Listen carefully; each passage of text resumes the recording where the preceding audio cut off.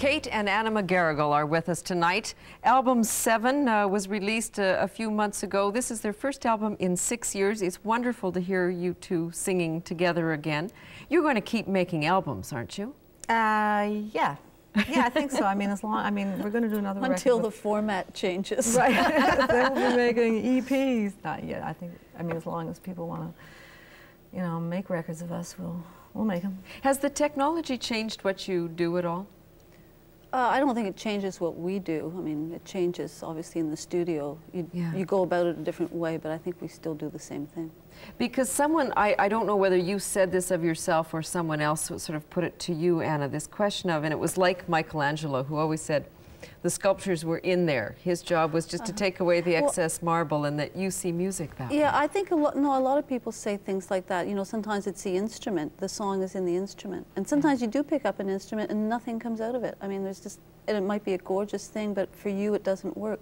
And sometimes you pick up something else, and it's, to me, I guess what it is an instrument, the sounds help you create the song. I mean, the sounds that it So makes. in a sense, the song is in there somehow. It just has to get out. I think so. That sounds like BS, but I think The music was in that record. And they had to chip away at it, and there we were.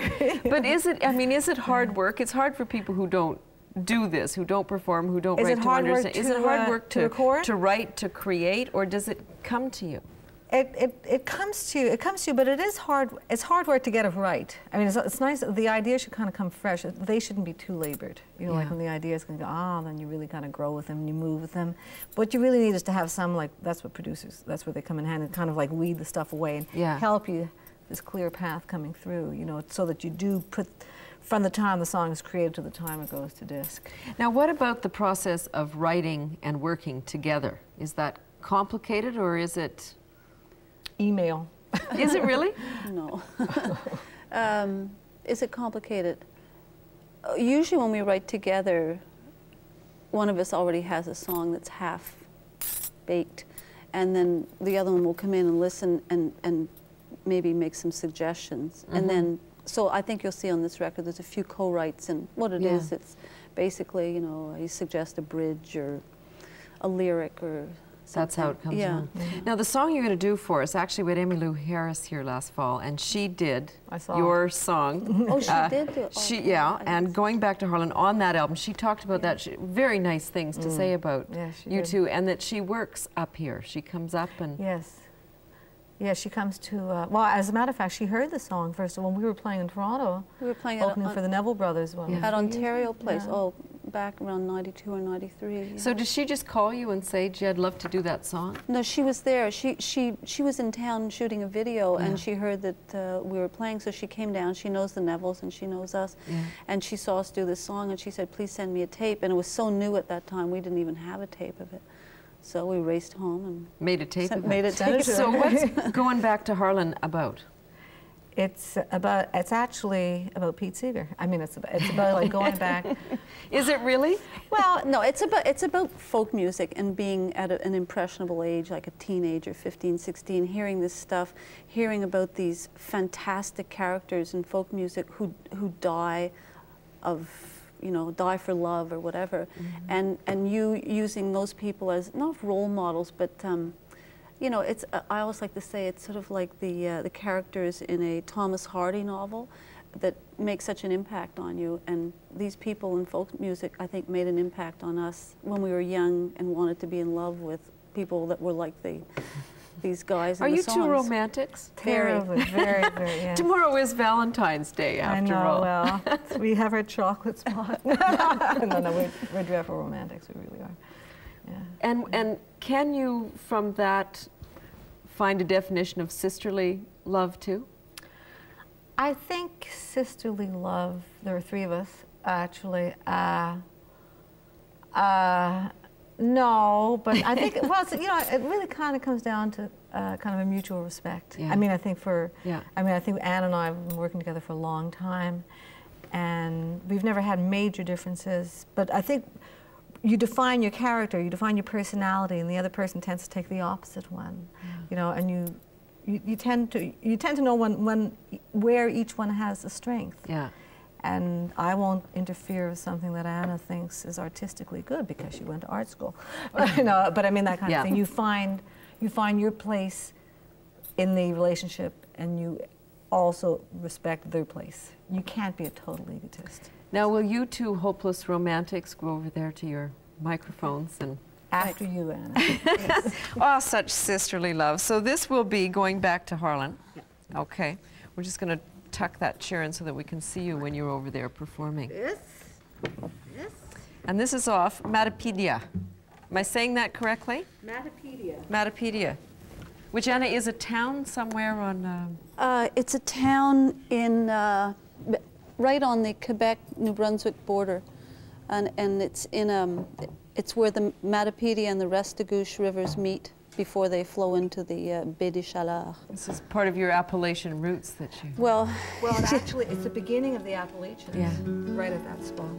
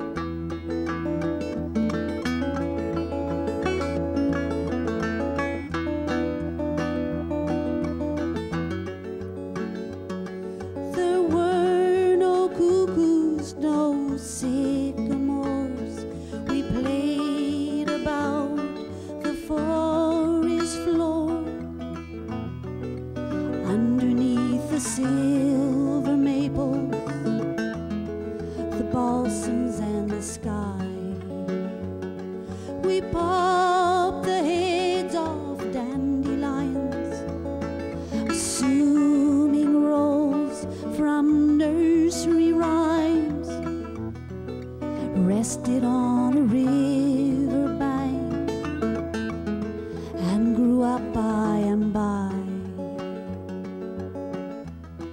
and grew up by and by.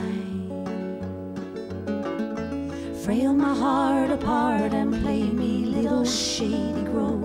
Ring the bells of Rimney till they ring inside my head forever. Bounce the bow, rock the gallows for the hangman's reel, and wake the devil from his dream.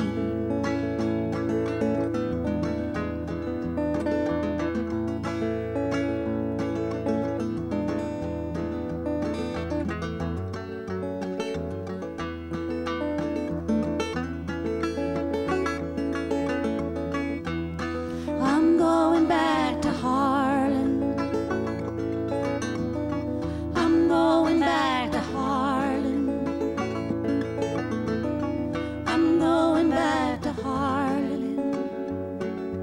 And if you were Willie Moore, then I was Barbary Allen or Fair Ellen, all sat at the cabin door, weeping and a pining for love.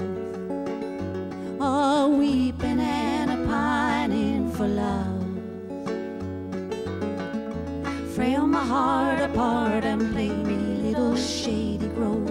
Ring the bells of Rimney till they ring inside my head forever. Bounce the bow, rock the gallows for the hangman's reel, and wake the devil from his dream. I'm going back to Harlan. I'm going back to Harlan. I'm going back to Harlan.